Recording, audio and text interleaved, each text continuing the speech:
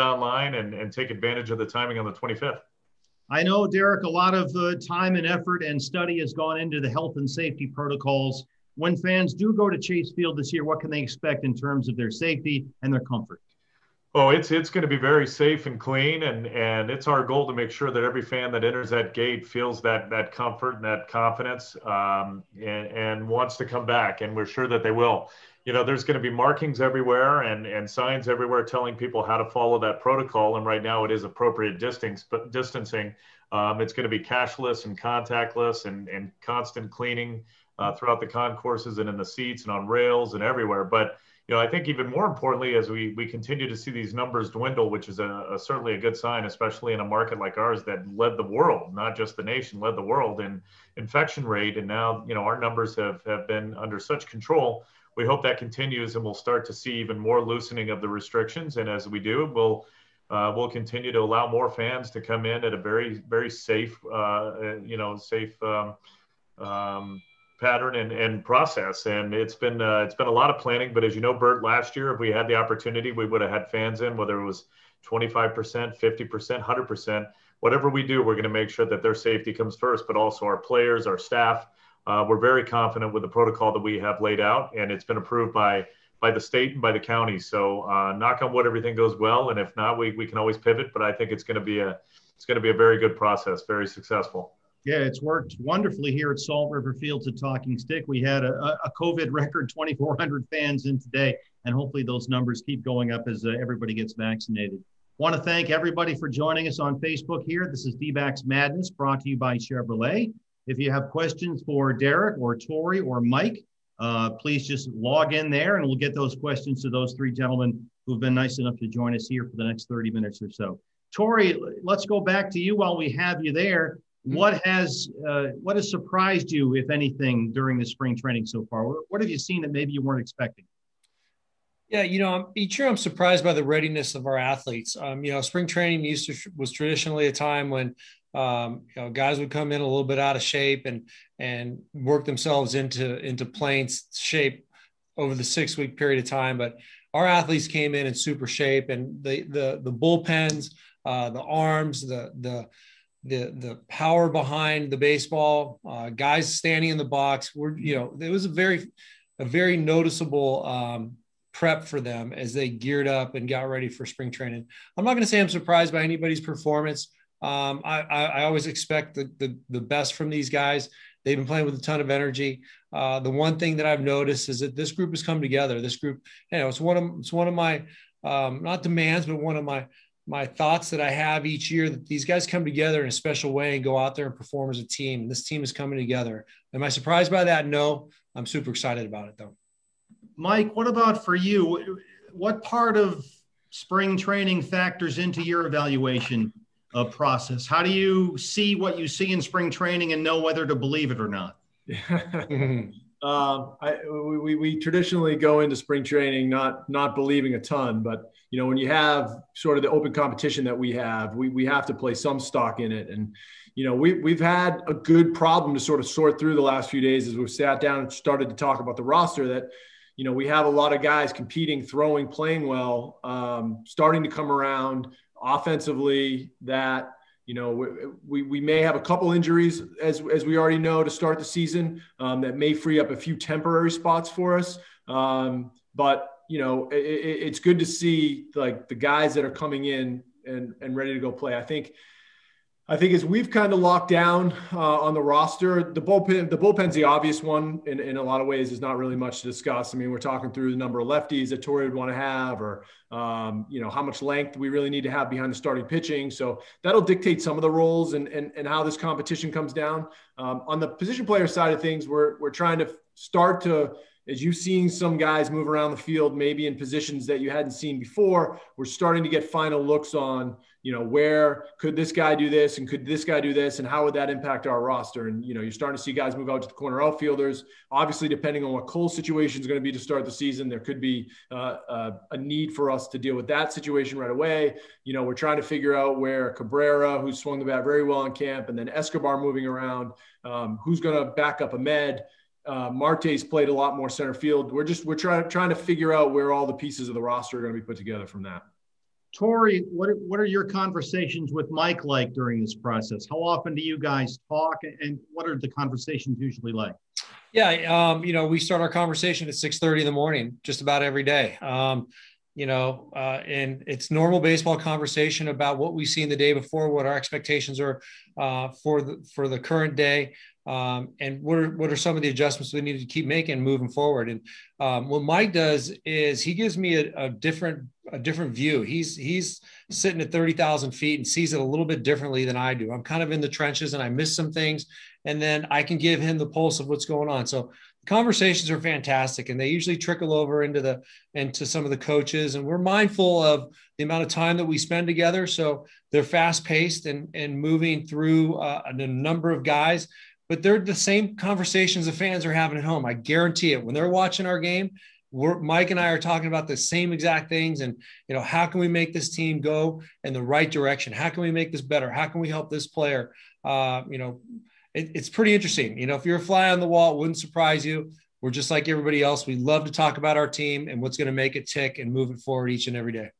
We want to thank all Dbacks fans who've joined us here on Facebook for Dbacks Madness, brought to you by Chevrolet. We urge you, if you have a question, we're here for you. So is Mike, so is Derrick, so is Torey. So please type in your question on Facebook and we'll pass it along to whoever you'd like to direct it to. We have one now from Rod, Derrick, who has a question for you. With limited tickets, will prices increase this year? Our prices have not increased. That's a very good question. We've received a lot of those questions during spring training because the numbers seem to have gone up, but they were the same as last year. And what is happening is the secondary market has gone crazy because of the limited seats. So there are brokers out there, and it's their job. They're buying up tickets and they're turning around and reselling them on the secondary market, and the price has gone up. We assume the same will happen for regular season as long as there is scarcity and as long as there is a limited capacity. So again, the best way to protect yourself is to buy them directly from the Diamondbacks where the prices have not increased. And, hopefully the secondary market will be corrected as we expand the number of fans that'll be able to come into the ballpark. But that answers your question long-windedly. They will not go up. That's good news for everybody. Hopefully the number that goes up is the attendance and not the prices, certainly. But it's good to hear that the ticket prices are going to remain where they are. And Bert, depending on day of the week or competitor, or, who we're playing, the opponent, we've often had prices that can go up and down that we will set, but those are the same as years past. So that's not going to change. And what they're used to seeing, whether they're buying them individual or season ticket prices stay the same.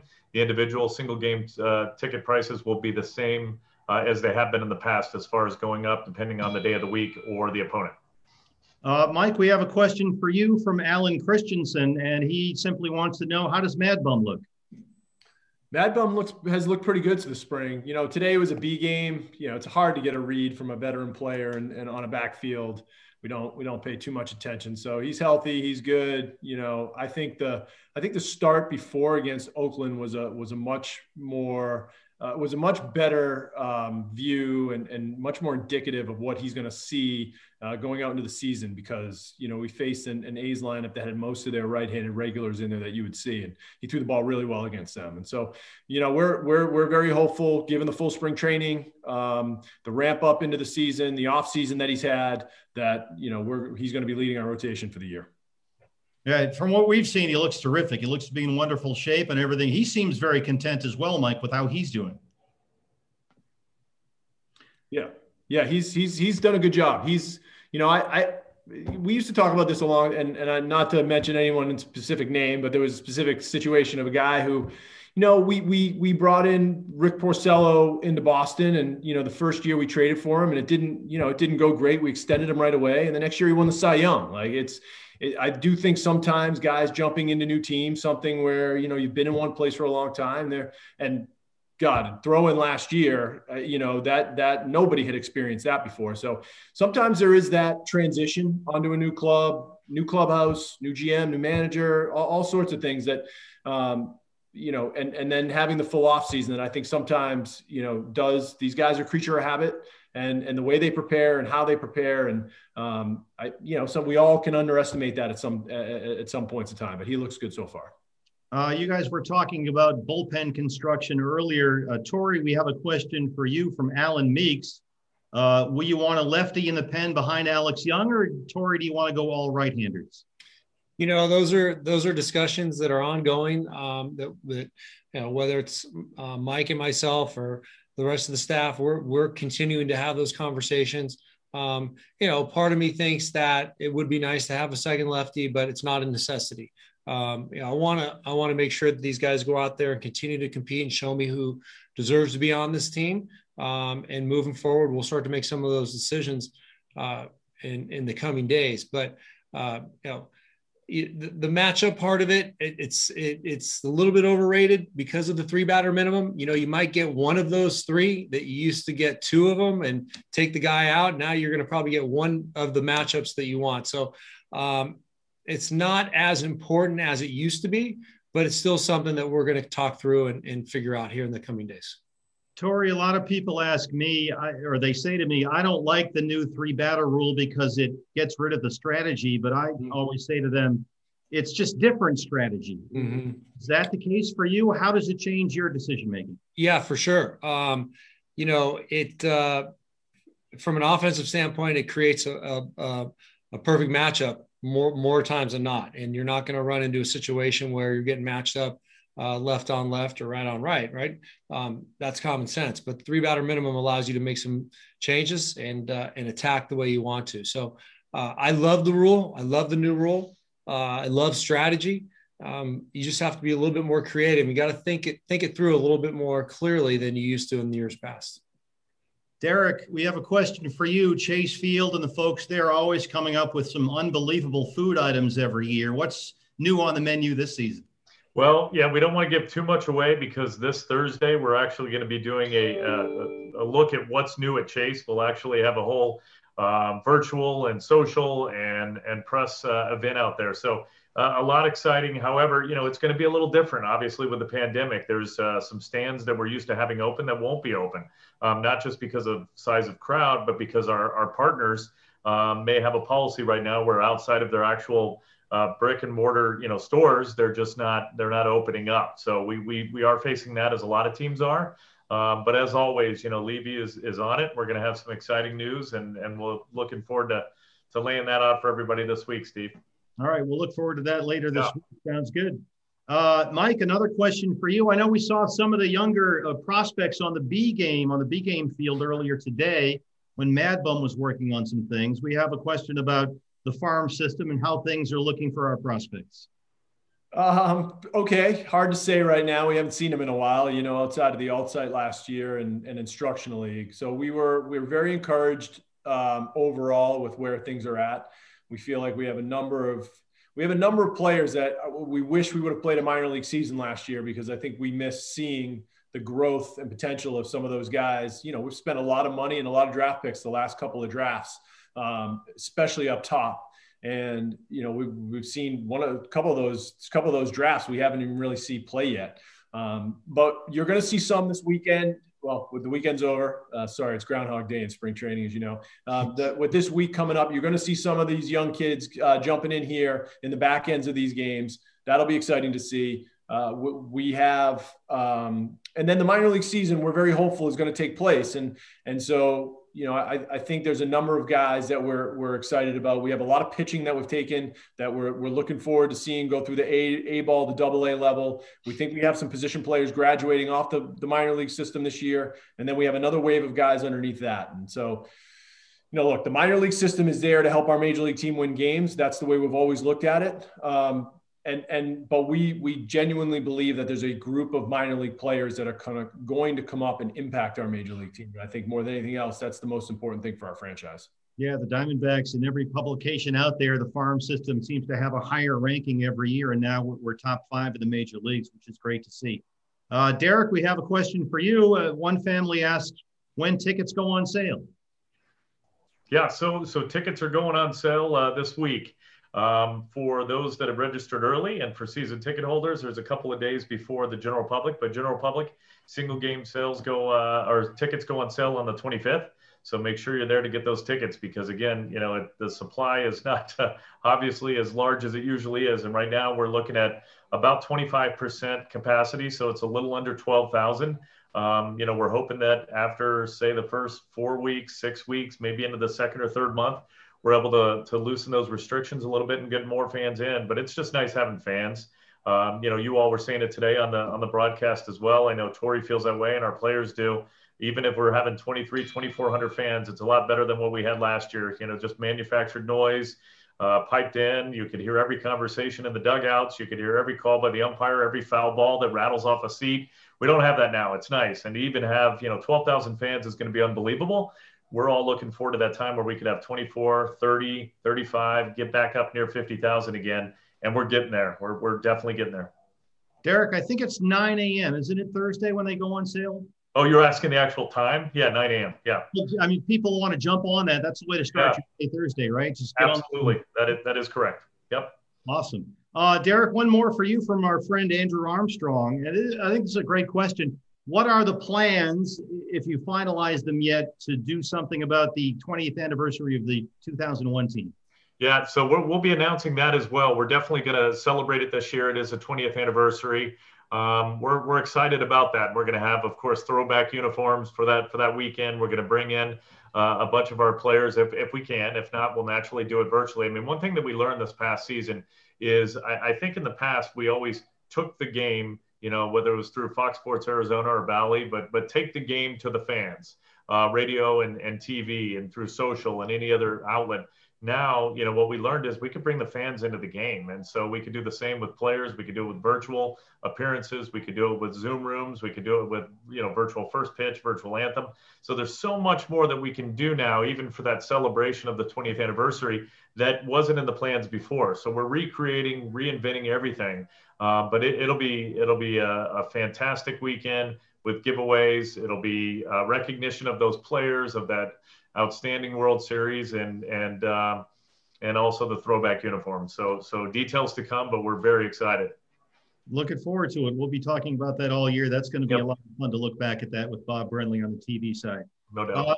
Mike, we have another question for you. This one from Alec Meeks. You talked earlier about the minor league system. Where do things stand now in terms of international scouting? International is back up and running. We you know, there was much like on the domestic side of things, there was a pause there for a while where we shut down all scouting activity from the league, but they're back up and going again. You know, I think we've seen a number of our international play. This is probably the group that you've missed the most because last year, most of the guys, we didn't have a DSL season. And so that class of player from the year before and last year, they didn't play at all. We brought a couple of those guys up to Instruction League, but not a ton because we had to be careful about how much we were traveling guys internationally. And then we didn't bring any of them to the alt site. So it was really, it's been a sort of a gap in people being able to follow that group, those two classes of international players. You're going to see that back this year. And you know, we feel good about what we've done internationally. That group was a little bit newer. Those kids are a little further away when we signed them at 16. So you're just where you're starting to see Pavin and Varsho and, you know, that group of guys that we drafted in 17, that class of international players started with Christian Robinson that you're starting to see get up through the A-ball level, but even that class underneath that, those guys are just getting into A-ball and then slowly into the double A. And we missed seeing them last year in short season and into probably the Kane County season that you're gonna get to see and meet a lot of those players this year, really for the first time, I think. We want to thank again everybody joining us here on Facebook for Dbacks Madness, brought to you by Chevrolet. I'm Steve Berthiaume here with Torey Lovullo, Derrick Hall, and Mike Hazen. If you have a question for these three gentlemen, please type it in and we'll pass it along to them. Torey, we have one for you now from Robert, who's interested in your opinion of Ketel Marte this spring. Yeah, Ketel has been doing a fantastic job for us. And, you know, I made the conscious decision to, you know, transition him primarily to the outfield. And, you know, we're going to hold off on taking a look at him at shortstop. We know he can play there. We know he can play second base, but I think his primary innings are going to be in center field. And I'm always impressed with whatever he does. He is a freak athlete. He is someone who can make incredible adjustments, and that's what he's doing right now. He's applying some new concepts, some new thoughts that are going to help him be a more complete player, mostly from the offensive side. And we'll see where that lands him. He's got some special talents. He can hit a baseball in any direction, out of any part of the ballpark, and he can do it with ease. So we know there's a great talent in there. I know it was a little bit of a down year for him last year, but we want him to learn from it and get even better this year. Torey, you have a lot of guys on this roster that give you some flexibility, guys you can put in a number of different positions. Mm. How do you map all that out over the course of the season? Because you have a lot of options in a lot of spots. Yeah, it's going to be a little bit of a challenge for me, but getting to know these players and watching them right now and seeing what they look like in different settings and different spots on the field is going to give me the ability to make some of those decisions. I like guys to pick up the ball on defense, and I know the offense is going to ebb and flow, and I look for consistency there and controlling the zone. But it can be a little bit challenging. But I know that when these guys are working through some of their things right now in spring training, it'll give them the ability to go out there and play at a very high level, no matter where I put them. So that gives me some versatility, and I'm going to focus on one thing. How are we going to put a lineup out there today that's going to give us a chance to score as many runs as possible? It's about putting points on the board. And if we can do that, we're going to win some ball games. Torey, we have one more for you here from another fan who wants to know about, I hesitate to bring up closer by committee with two guys who came here from Boston, but will there be a designated closer, or will that be a bit of a revolving door? Yeah, we're still evaluating some guys. I don't know exactly what's going to happen yet.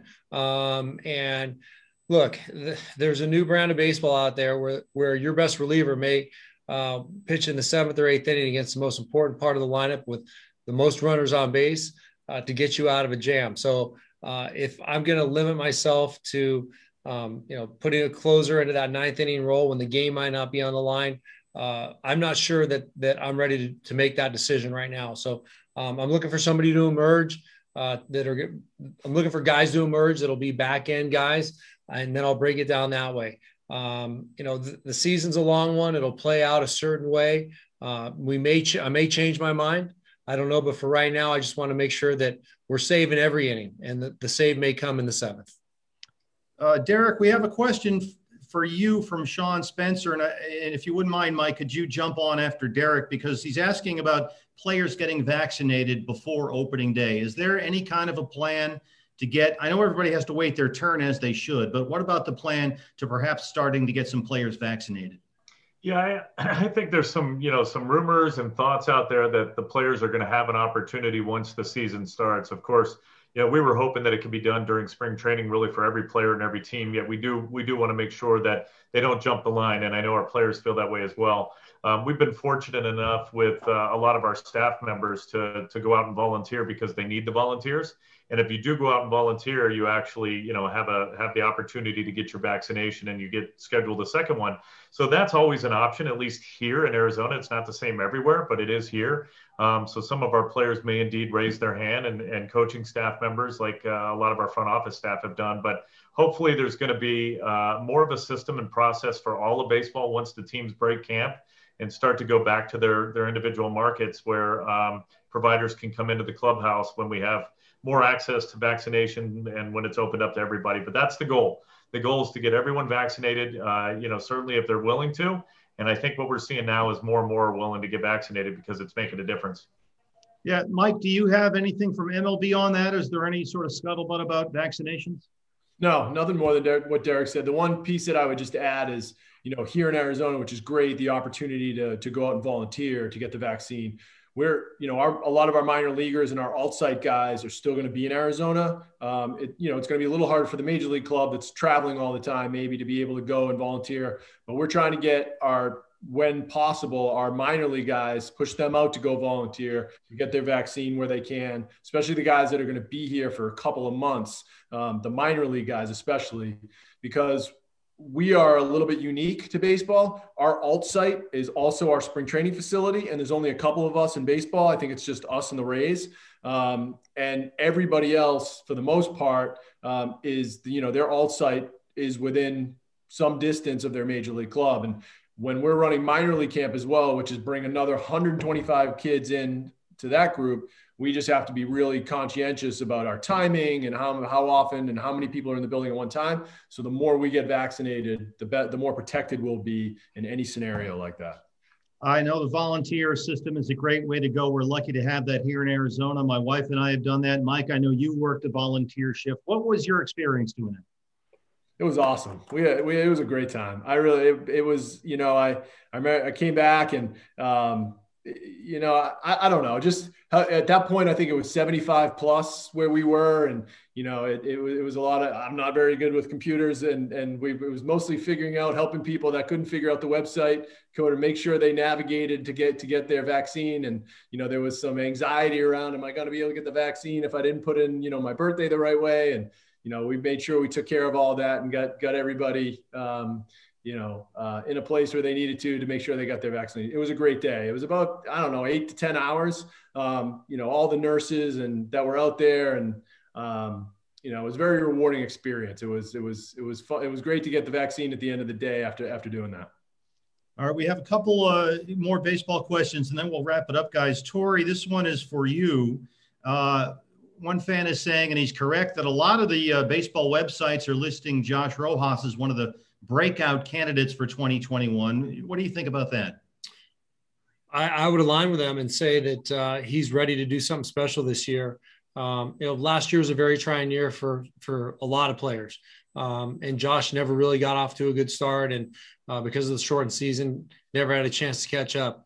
I think the most impressive thing about him this offseason was that he made some mechanical adjustments. He trusted some coaching that he was getting, applied some, the feeling and thoughts that he was having into those adjustments. And you're seeing somebody that is really balanced and making good decisions on balls and strikes. And he's impacting the baseball. So quality adjustments, a lot of trust.